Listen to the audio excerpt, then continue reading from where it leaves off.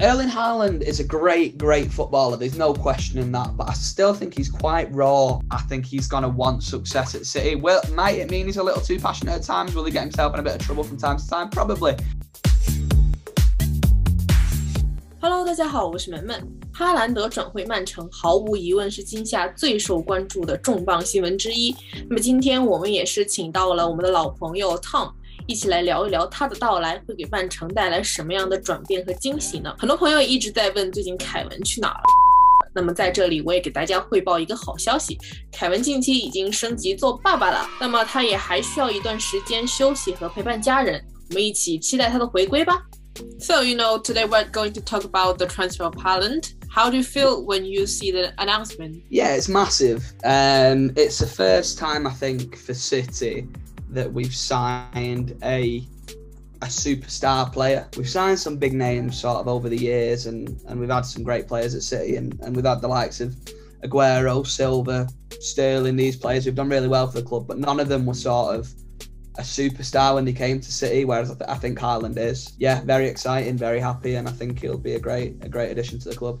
And do you think he's going to wear number 9 for City? Yeah, I think so. There was a bit of talk among City fans that he might take number 15, which is what his dad wore. But I think it looks like Jesus will be going, so that number 9 shirt will become available, and as a starting striker, I think number 9 is the iconic number that you want. So obviously he's going to bring lots of goals for City. So apart from the goals, what else he can bring to the team? Well, of course, the main thing is the goals. It's what we've lacked as a striker. We score a lot of goals anyway, but having a striker there is going to help for sure.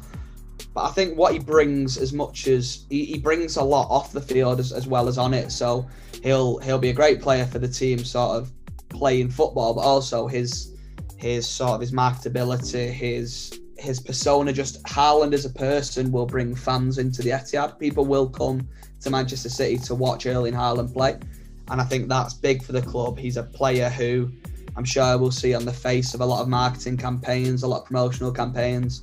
He'll sell an awful lot of shirts as well. So yeah, as much as obviously his impact on the pitch, he should have a big impact off the pitch as well. And we know that Guardiola is very good at transforming the players, and not only the players themselves, but also the team usually receive really great achievements. So will he, or how will he change Erling Haaland? Erling Haaland is a great footballer. There's no questioning that. But I still think he's quite raw. I still think he's got a lot of work to be done. And he's still so young that Pep has got the opportunity now to mould him into a Pep player. So I think Pep will relish the opportunity to mould Haaland into a Pep striker. And like I say, I think it'll take a little bit of time for him to adapt to City's style of play. But I think once he gets that positional game sorted and learns to sort of be a bit more confident with the ball at his feet and run at players rather than sort of just his finishing, I think he could become the best player in the world. I think he's got everything he needs to become a world beater. Yeah, so this season it's very unlucky that City didn't even make it to the final in Champions League. Do you believe that he is the last piece of puzzle in order to lift that trophy? I hope so. I think you look at that first leg against Real Madrid, we win the game, but in reality, we should have been going to Madrid with the game out of sight. So with Haaland in the team, do we take a couple more chances? Do we put that game to bed in Manchester?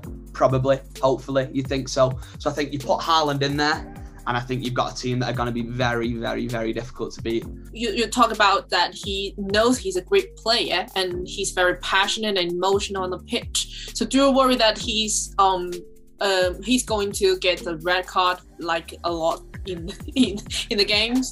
I don't think so. I think what we get with Haaland is a player who has, as I've said before, his dad played for the club, he supported the club as a kid. He's got a passion for Manchester City, and from what I gather, that was one of the reasons he chose to come to City, was the fact that he's got these ties with the club on a personal level. So I think if you look at that, I think he's going to want success at City. Well, might it mean he's a little too passionate at times? Will he get himself in a bit of trouble from time to time? Probably. He's quite a volatile character in that regard, but I don't think he's the kind of guy who would risk damaging the club's sort of ability for his own personal sort of gain and what have you. So no, I think we'll be all right in that sense. For his coming, the competition for the starting 11 obviously will get even harder. So who do you think will be affected most in the team?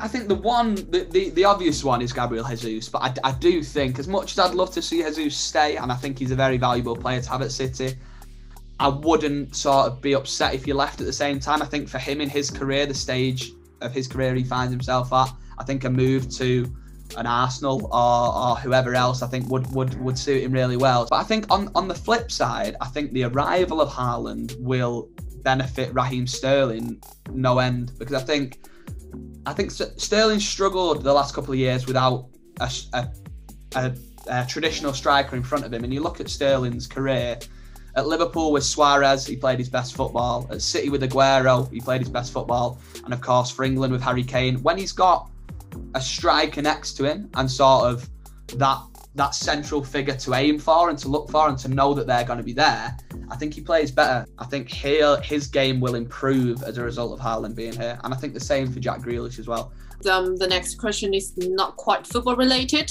So he already has some connection with the players in the team. Who do you think would be his best mate off the pitch? It's got to be Phil Foden, doesn't it? It almost looked like big brother, little brother, even though Foden's older, but Haaland's just massive compared to him. But he seems like a really likeable guy. He seems like a very good character. And you don't look at the squad and think there's anyone who's sort of a bad egg, sort of a bad personality who'd cause any trouble in the changing rooms. And I don't think Haaland will do that either. Last, let's have a prediction, like how many goals will he score next season and what can City achieve?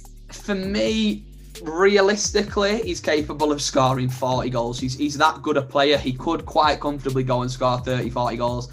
I think I'd be happy personally with a 15, 20 goal season from Haaland next year. What can City achieve? I think City, with Haaland, with maybe the arrival of a new left back and another midfielder to replace Fernandinho, I think we could win it all. Whilst Haaland's with the club, Man City just simply they have to win the Champions League. We can't have a player that good leading the line and not win it.